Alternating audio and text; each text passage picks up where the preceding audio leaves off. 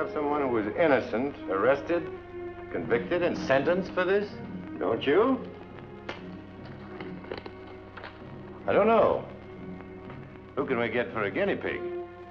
You. What about the risks? And that is where I would come in. After you are convicted and sentenced, I would reveal the details of our plan.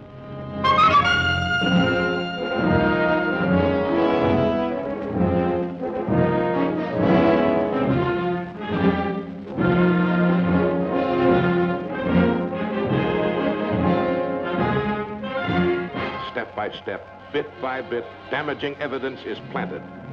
A cigarette lighter intentionally lost, an identified topcoat, a silk stocking forgotten in a glove compartment, a prearranged meeting with the victim's close friend to seek intimate information. When carefully connected, ably presented, can prove a man's guilt beyond a reasonable doubt. A guy like him shows up, out of nowhere, goes on the make for you. With his looks and his dough, what's he shopping around the basement for? Susan, you've got to listen to me. There's a point to all this. Oh, and I've just gotten it. You're obviously distracted enough without me, so I'll make things easy for you. You wanted a postponement? Oh, dear boy, you've got one. Mr. Garrett, there's something else I'd like to ask you. You've been asking me questions for 4 hours now. We're investigating a homicide, Mr. Garrett. And I've been telling you, I never knew that girl.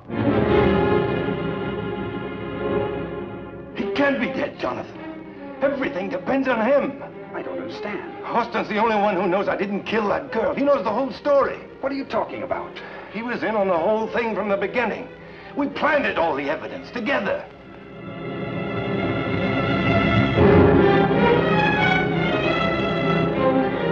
We find the defendant guilty.